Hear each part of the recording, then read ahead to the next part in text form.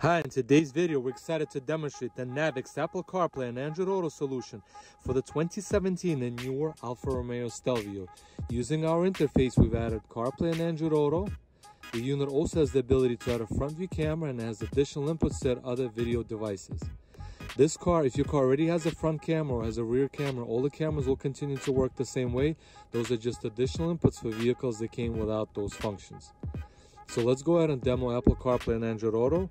You're going to press the menu button to access CarPlay and Android Auto. We've already connected our iPhone wirelessly, so let's go over to Waze. And all controls are going to be done using the factory joystick.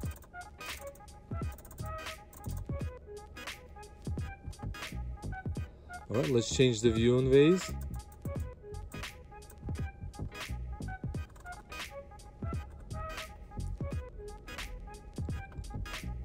Alright, let's go to Google Maps.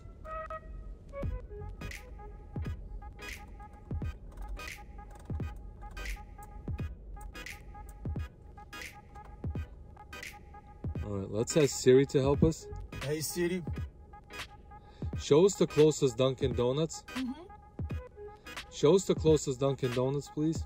One option I see is Dunkin' on 18th Avenue in New York. It adds 2 minutes to your route. Is that the one you're looking for? Yes. Yes. Okay, I can call that location or get directions to it. Get directions. What would you like me to do? Get directions. Alright, let's show you music. Okay.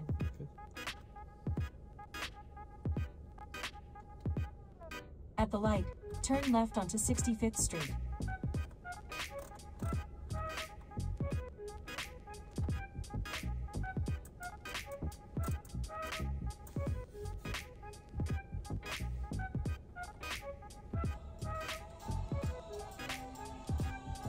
Alright, let's put the car in reverse. Put the car in park. As you can see, the cameras are not affected. They'll continue to work the same way. Alright, so if you have a 2017 or newer Alfa Romeo Stelvio, we have a solution to add Apple CarPlay and Android Auto and to interface a front-facing camera if that's what you're looking after.